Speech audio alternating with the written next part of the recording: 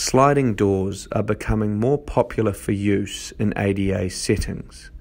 This is because they're more simple for people with limited mobility to maneuver through than swinging doors, as well as reducing the floor area required to meet code. Hi there, my name's Laurie McCowan with Cavity Sliders, and today we're going over ADA compliance when it comes to sliding doors. This can become a bit of a grey area when it comes to code compliance. There are a few things which we need to take into account.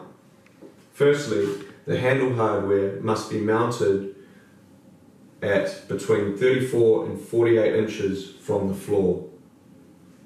The passageway needs to be at minimum 32 inches for clear walkthrough.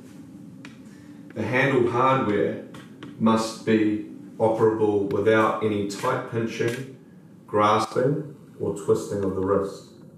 As a rule of thumb, it should be operable with a closed fist or a flat palm.